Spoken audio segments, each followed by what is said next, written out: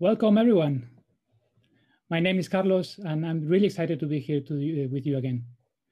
In today's talk, we are going to get an introduction to optimization algorithms for compressing neural networks.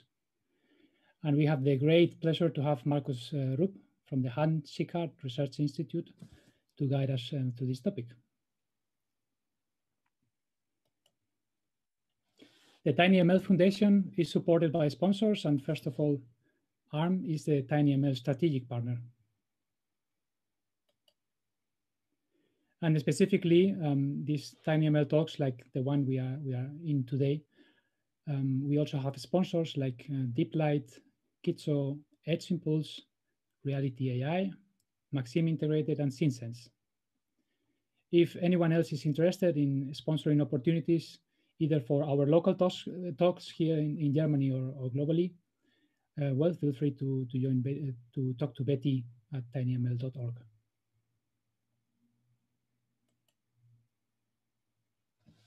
And as you probably know, there are regular tinyML talks, and the next one is on next week on Tuesday. Generally, they happen at the same time, 8 a.m. in Pacific time, which translates here in Central Europe at 5 in the afternoon, which is great, just after our Feierabend in Germany, after our work. So fits very well with the time.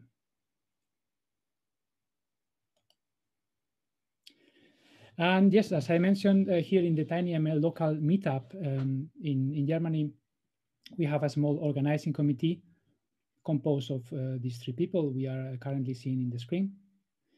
We started just some months ago with this local tinyML group to try to connect experts in academia and the industry. And well, for now, the format is these online talks we have, but we hope that anytime soon with this COVID, we can meet in person and do meetups somewhere where we can talk in person. And Alexis Weihnacht, he's not in the line, so I present him. He is the first of the three persons in the committee. So he's a master's degree in control engineering, a senior field application engineer working for Infineon with 32 bits microcontrollers for sensors, fusion, and control. From my side, I'm the second one, Carlos.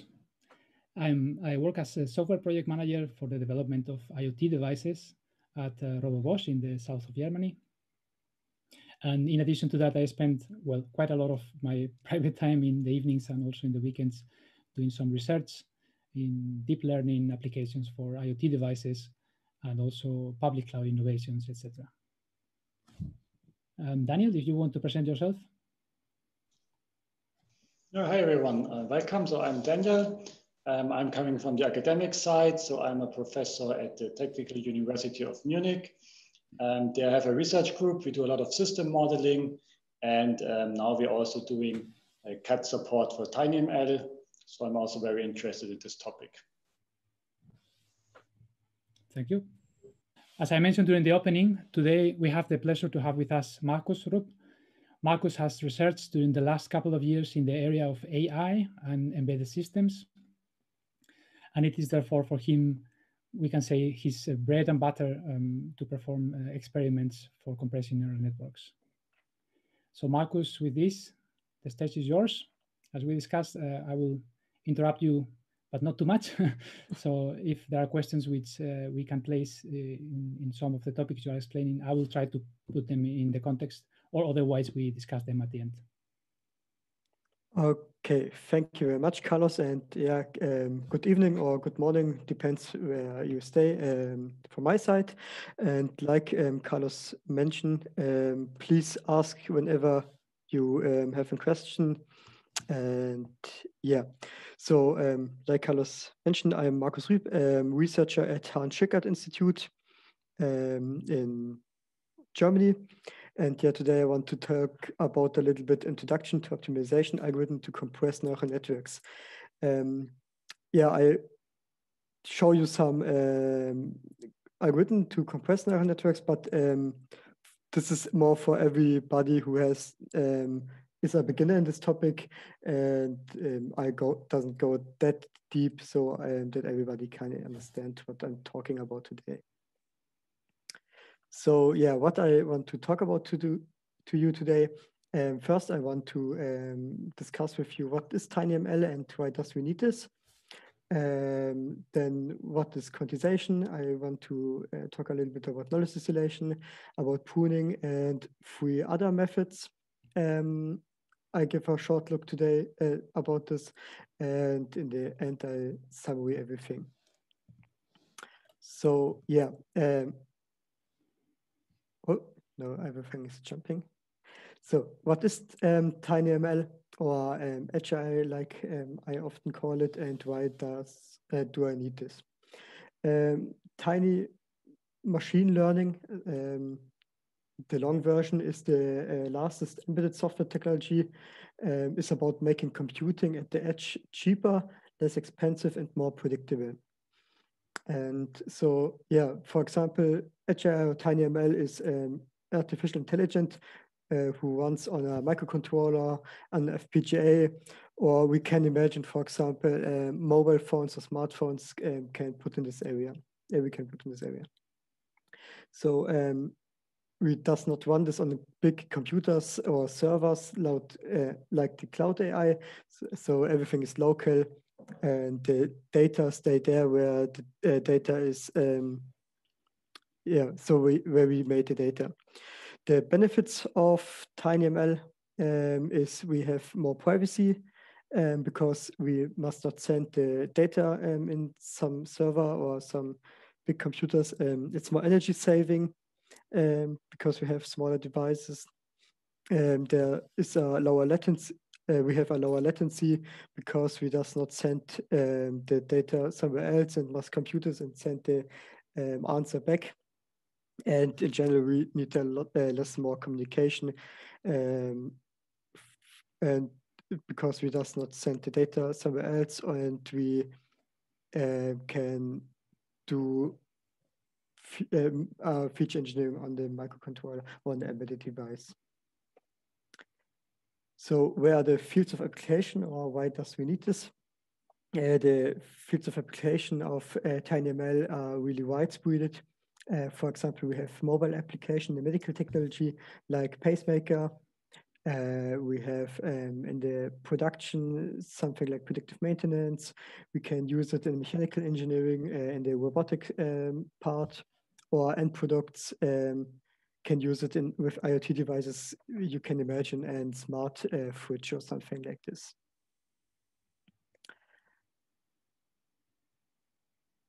So yeah, like we saw, tinyML is really important, and we can use it in different application. But the problem is AI and neural networks get more and more complicated, and with the more and more complex problem, we get bigger and bigger models. And the large models, however, lead us to an obstacle. Embedded devices are limited in memory and computing power. So the solution is obvious. We have to compress the model, and unfortunately, compression has some consequences. One of the consequences, we entering a trade-off between compression rate and the accuracy. And this techniques and about this trade-off, I want to show you a little bit more. So the first technique is called quantization. So what is quantization? Here I copied a really good sentence from Wikipedia. Quantization is the process of constraining an input from a continuous or otherwise large set of values, such as the real numbers, to a discrete set, such as the integer. So on the right, you can see a continuous sinus signal, and with and here we discretize it with a quantization to. So we must not save that much values or that much numbers, but it does not get so smooth like the normal sinus. So how we can use this in neural networks? So the basic idea is to get from the normal weights we storage, for example, 46 bits or 42-bit variables. We reduce the bit weight to go to 16 bits float, or for example, 12-bit fixed point, or we can go to 8-bit integer, or some extreme cases we can go to a binarization of the network, so we can save a lot of memory. So to make it a little bit clearer, here an example. So you can see on the left a weight matrix with the dimension of 4 or 4. And the first step is to sort the weights and cluster them. After we cluster them, we can quantize the parameter. In this case, we quantize them in a range from -1 to 2. And after we quantize the networks, we must retrain the whole network to go against the error we put on the network and get the accuracy higher after the quantization. Yeah. In quantization, we have a special case. It's called Huffman coding. In Huffman coding, the idea is to encode the values into low bit representations. So for the matrix, we can see we does not must use 32 bits values or float values. So we can cluster them into 2-bit representations of the values. The problem with this thing is, or the good thing is, we can really compress the networks into really small footprints. The problem we get is that we need a lot of more computational energy, because we need to encode the weights for the calculation. There's some case where it can be really good. For example, when we implement it on hardware, for example, FPGAs, then we can do we can calculate when there's good representation of the values with the low bit variant. So the next, so we come to the pros and cons of quantization. So the pros of quantization is we can apply it on both during and after the training. We can apply it on nearly every layer, and we can improve the inference time and the model size. And but we have with the quantization the trade-off of the accuracy, because we get a lower representation of the bit of the weights. The con points are the quantization weights make neural networks harder to converge. That means it's harder to train a neural network which is quantized, and the learning rate must be really small to ensure the network have a good performance. So it does take a lot of longer to train a quantized neural network. And like I mentioned, the quantized weights make it hard to make a backpropagation algorithm. So we cannot take the backpropagation algorithm with the discrete weights. We must always save both weights in the training. One time the quantized weights, and on the other side the normal weights to done the backpropagation algorithm. So if you want to dive a little bit deeper in this topic, I write here 3 links. So one good paper, then the TensorFlow implementation of quantization, and a really good framework, QKeros, which is really flexible, and you can quantize the neural networks with the bit rate you want to have. And so it's pretty good. And for example, I use this by myself. So let's come to the next algorithm. The next algorithm I want to show is the knowledge distillation. In knowledge distillation. A large and complex model is trained on a large data set. And when this large model can generalize and perform well on unseen data, this knowledge we want to transfer on a smaller network. The larger model is also known as the teacher model.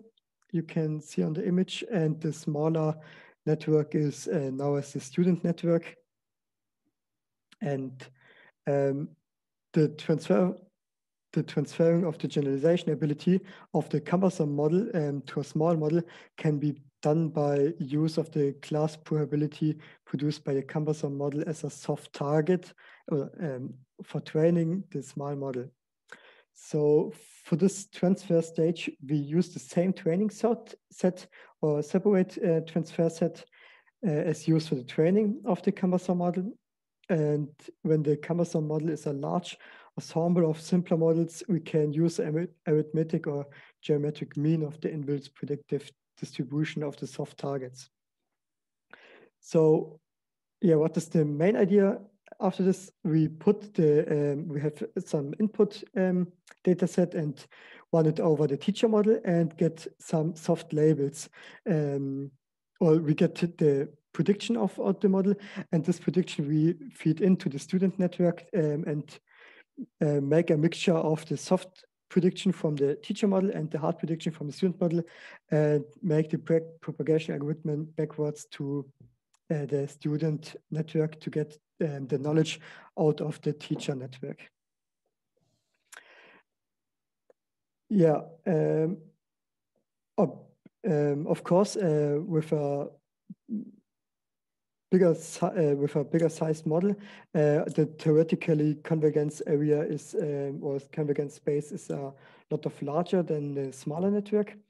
But in this technique, we assume that the convergence area can be the same convergence area can be achieved with the student network like the teacher network. So we assume that the convergence area is overlapping. Unfortunately, that alone does not guarantee for the student network at the same convergence on the same location. The student network can have a convergence which might be hugely different from that of the teacher network. So that you can see on the picture I draw.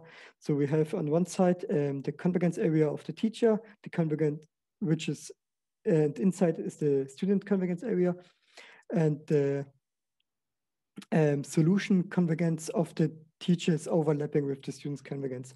And with the soft labels and the technique of knowledge distillation I showed you in the slide before, we try to put the student solution or we force the student solution in the direction of the teacher solution.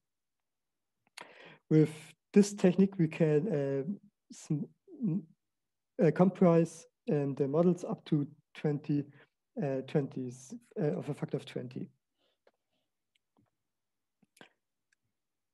So yeah, the pros and cons of knowledge distillation.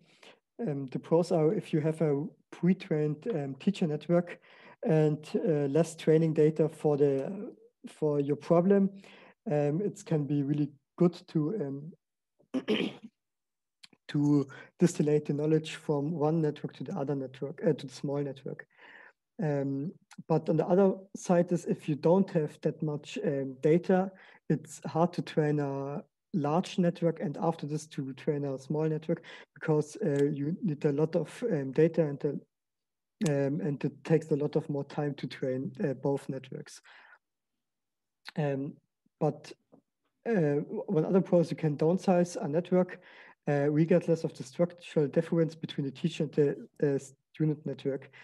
And one other pro thing is we can we have one teacher network which is an expert in different things and can generate out of this teacher network a lot of small networks with experts in different tasks.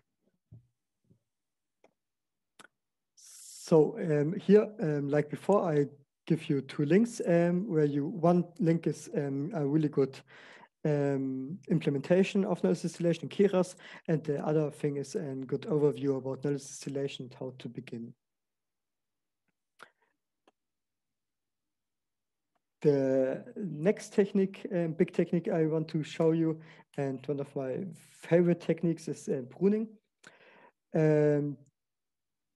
The idea from pruning is to reduce the numbers of parameters by removing redundant and unimportant connections that are not sensitive to the performance. This not only helps to reduce the overall model size, but it also reduces the computational time and energy, and it helps the network to better generalize on problems. So in this case, we must separate pruning in two techniques. On one side, we have the structured pruning, and we have the unstructured pruning on the other side. So the unstructured pruning delete only connections between neural networks and not the whole neuron. The benefit of this is it's easy to implement, but the not so good thing is that on the most devices, we doesn't have really speed up in the inference, because we only set the weight to 0, but we always must calculate the 0 too. The more interesting pruning technique for inference speed is the structured pruning. Here we delete the whole neuron, like you can see on the right picture. Here the benefit is it's compress and speed up the model really, and so yeah, it really compress the model and give us a speed up, because we really delete weights and parameters out of the model. And yeah, not so good thing on the structured pruning is it's harder to implement. There are not many frameworks out to make this happen, and we had a lack of metrics to get which neuron gets to prune or not gets to prune. But more about this one slide after this. So what is the process of pruning? The first step is we have an unpruned network. The second step is that we evaluate the importance of neurons. In this example, you can see it's easy to see with the smallest value inside the neuron. And the third step is that we remove the least important neurons out of the magnitude scope. And after we remove the least important neurons, we must retrain the network.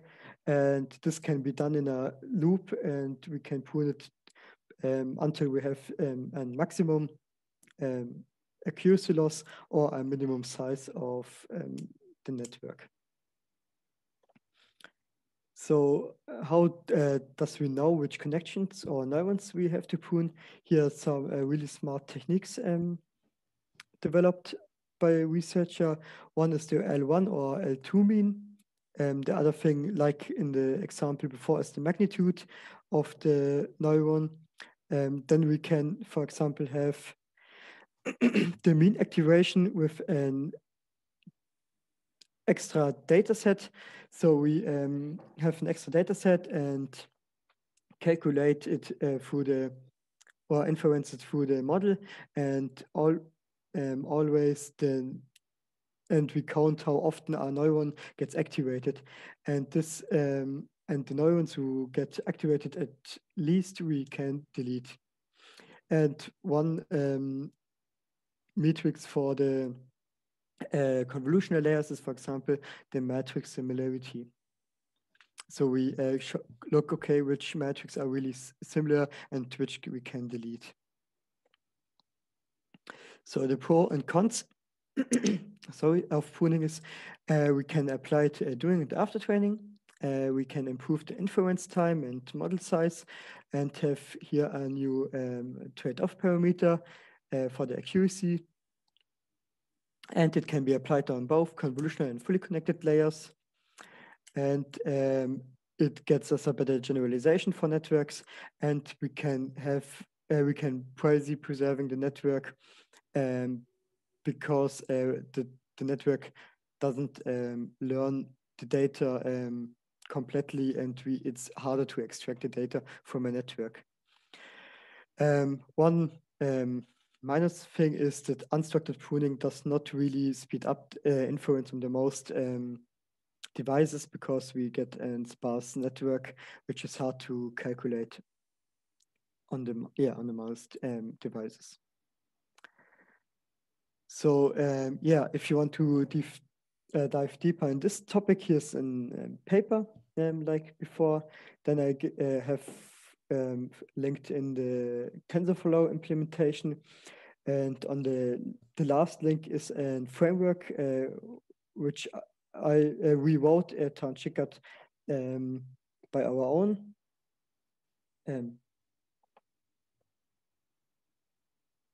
This is one. So yeah, by our own, where you can structured pruning your networks, and you can, for example, write, okay, I want this network 10% smaller, and then everything gets automatically pruned.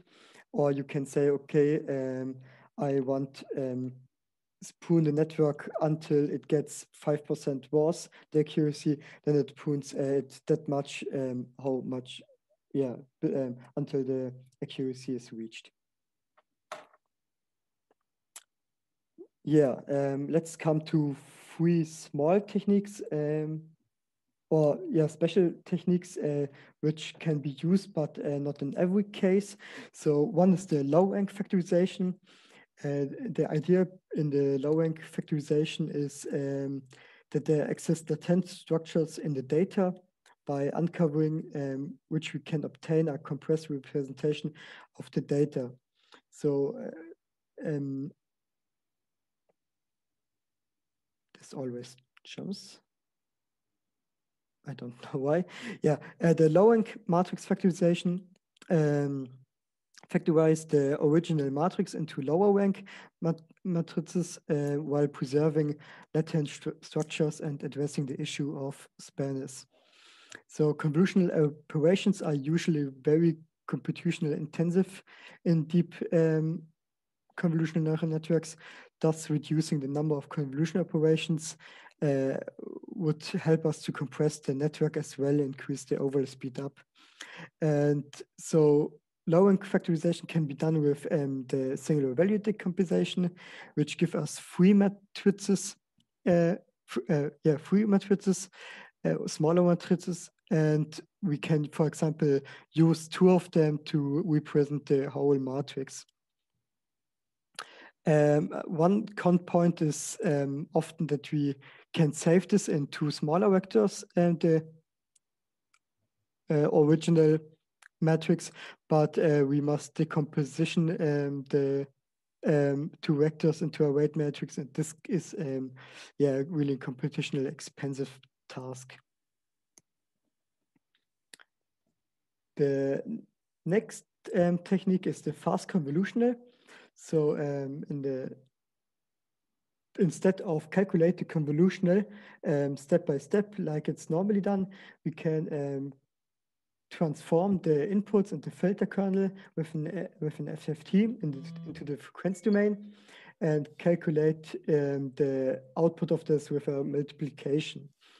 So when we use this technique, we pre-transform the filter kernels, and only must transfer the input with an FFT to done the multiplication.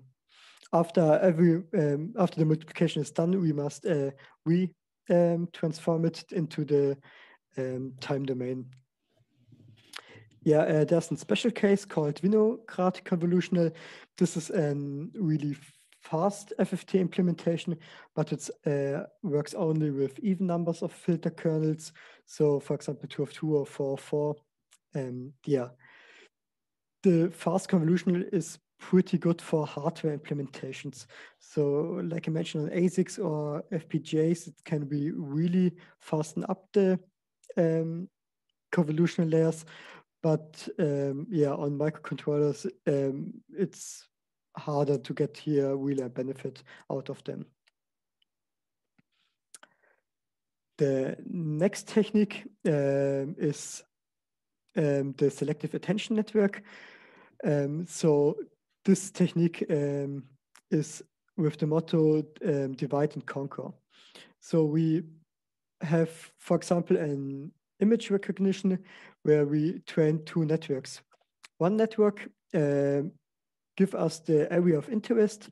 For example, in the picture you can see, okay, it blur or it delete everything out of the image beside the person. And the second network recognize the person, or yeah, does the classification task or whatever than the second task. So with this case, we can have a speed up on two cases. And the first case is we hope that the two networks are in general smaller than one. And the other thing is we have an pre-calculation. So we does not always need to calculate the whole network or the whole algorithm. So we can use, for example, when on the image there is no person, we only must use the first network, and this gives us, okay, there is a person or there's no person. So yeah, to the summary, we learned three compression methods and go deeper to them. This was one side quantization, where we reduce the bit rate of parameters. Then the knowledge distillation, where we transfer the knowledge from one big network to a smaller network, and the pruning, where we cut the unimportant connections between neurons or delete whole neurons. Yeah, what should you always take with the presentation? That network compression work, and that we can compress the models up to the factor of 20 of the original size. So yeah, if there are now any questions, I'm be happy to answer them. Perfect. Thank you very, very much, Marcus. Sorry, this is jumping all the time. It was a really great presentation. So before we go to the questions, I would like to open a poll for learning what do the participants, the people who has joined today, the audience, think about the presentation. And now we're going to go to the questions. So the first question we have from the Q&A is coming from Paul. He is first of all thanking you for the great presentation and for sharing your experience. And he's interested in learning. So he means that there has been a lot of talks about the theoretical part of this what you have presented today, but he would be interested in learning if you have some real use cases or applications that you can share with us today. Yeah. Okay. First, a general use case for a general small project. If you're interested, you can start with them. For example, in quantization is when you want to reduce quantize the network, you can start, for example, with the MNIST data set. It's really easy, and the good thing is you can binary size the network really easy, or the data.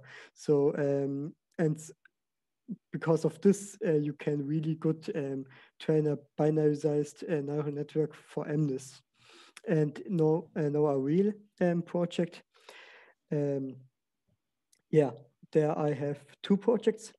One is from the medicine technique. There in our research institute, we developed an algorithm for an heart issue. Yeah, and where we can classify a problem with the heart and with an ASIC, and the classification is over 95%, I think, and it's a lot of, and it's in real time. So with only some microseconds, and we only need to classify the problem in the heart. And this is really low powered and can be it's on a small chip, which should be implemented on a small device on the heart, for example. And there we use pruning for the machine learning model, and we quantize the input data and the whole model, I think, into an 8-bit presentation of the data and the network.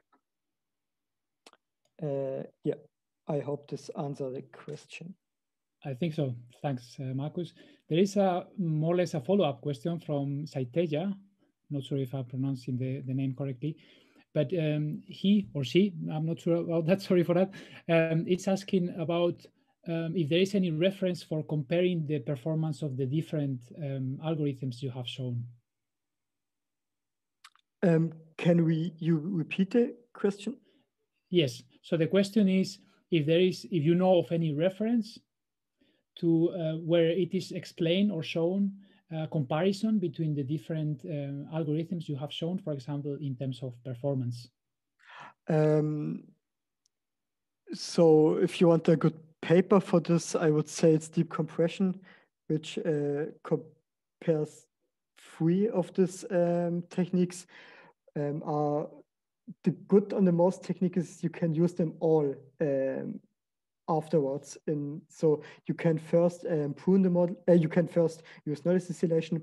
After this, you can prune the model, and after this, you can quantize the model. So there's no problem to do every 3 tasks on one model.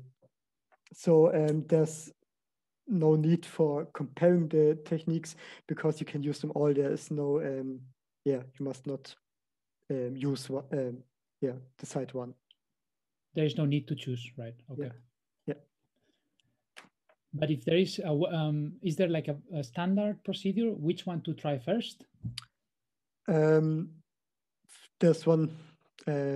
Like I said, the paper deep compression have a workflow where it prune the model,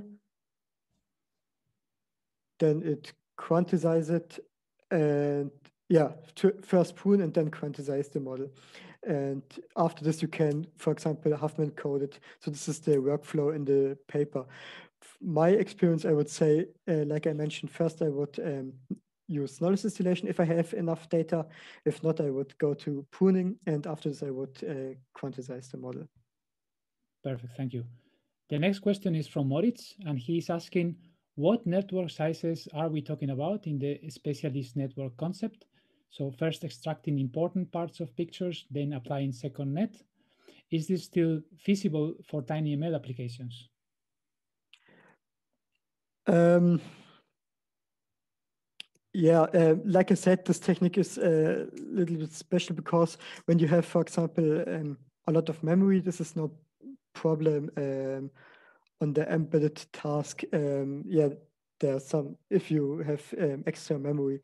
And the size depends on the application. So what you want to do, is it, for example, an image classification task? You need a lot of more parameters than an predictive maintenance task, for example. Okay, thank you. The next question is from Saptarshi, and he's asking, thank you, first of all, thank you for the presentation. I have a question about structured pruning. Is it mandatory to drop the whole neurons, or for CNNs, weights, channels, etc., can be pruned? And can we exploit this while implementing in hardware? So to the question if you can prune whole channels, yeah, that's possible.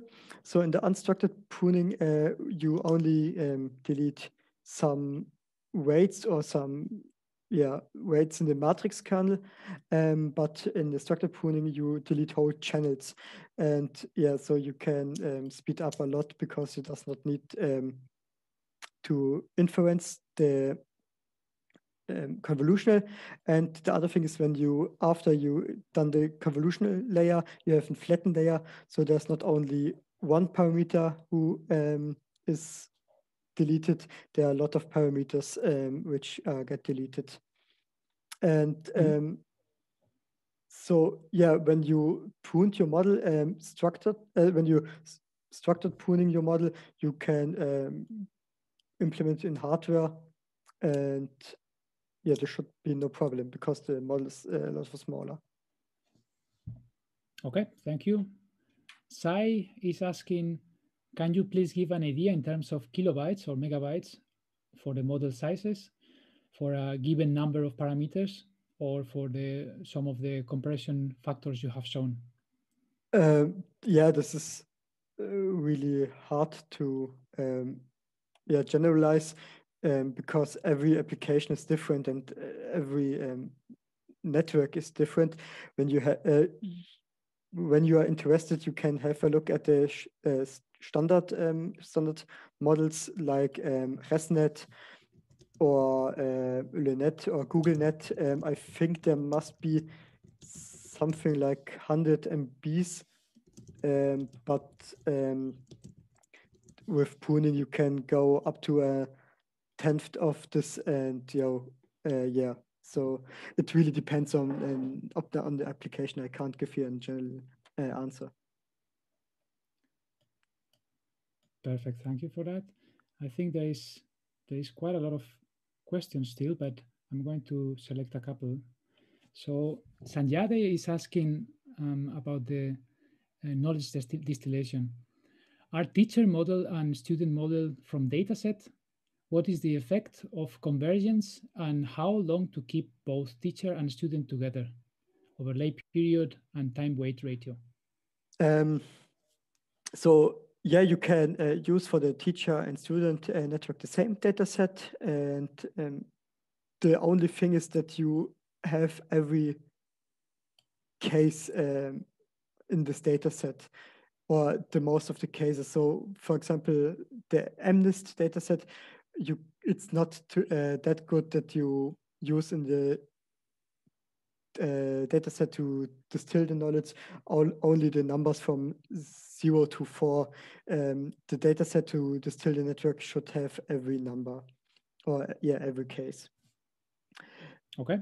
How long it keep it, depends how big the networks are. So if you have a really big teacher network and a really small student network, it's get a lot of longer. And knowledge distillation have a big problem with the hyperparameters. So the learning rate and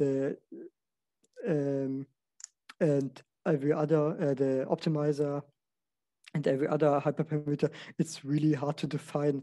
But in the paper I mentioned, or I write in the presentation, there is a good overview how to find good hyperparameter. Okay, thank you. There are still a couple of questions. One from Atanas. He's saying, first of all, thank you again for the presentation. Do you have any experience with IMET from Qualcomm about quantization?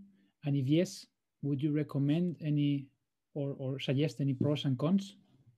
No, I heard from IMET, but I does not use it.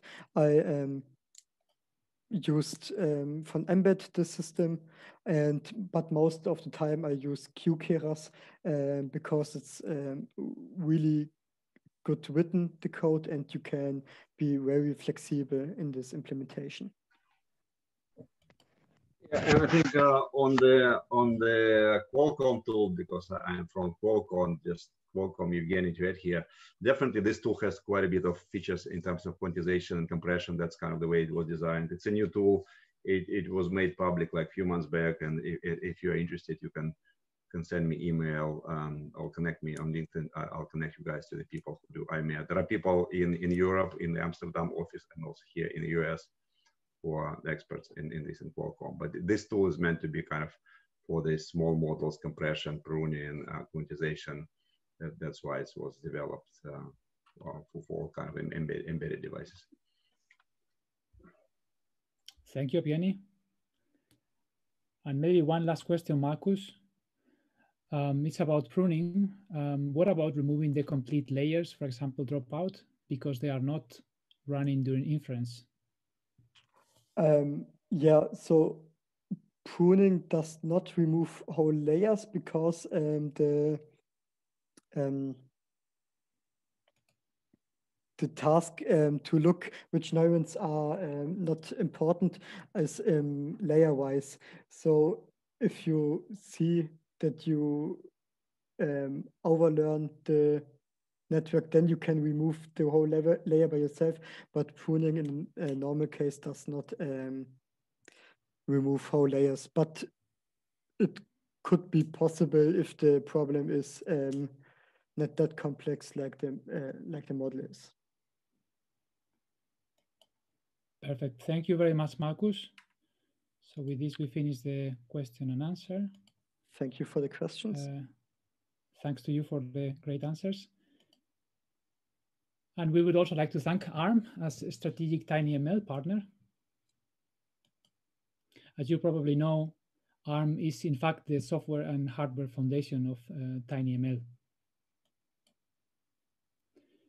And here are the tinyML talk sponsors: DeepLight, Kitso, Edge Impulse, Reality AI, Maxim Integrated, and SynSense. DeepLight uses AI to make other AI faster, smaller, and more powerful, more power efficient. Edge Impulse is the tinyML for all developers. Maxim Integrated with the new Max 78000 implements AI inferences at over 100x lower energy than other embedded options. Kitso brings automated ML to embedded AI. Reality AI has the tools and solutions for building products. And finally, SynSense, which builds ultra-low power sensing and inferencing hardware for embedded, mobile, and edge devices. Once again, reminder about the regular tinyML talks. So the next one is next week on Tuesday, so you are all welcome to join. If you join the meetup group, then you will get automatically notifications for the next event, so you know now what to do. And with this, we finish for today. Thank you very, very much, especially Marcus and everyone participating, also in the question and answers. And that's it. Thank you very much. Have a great day.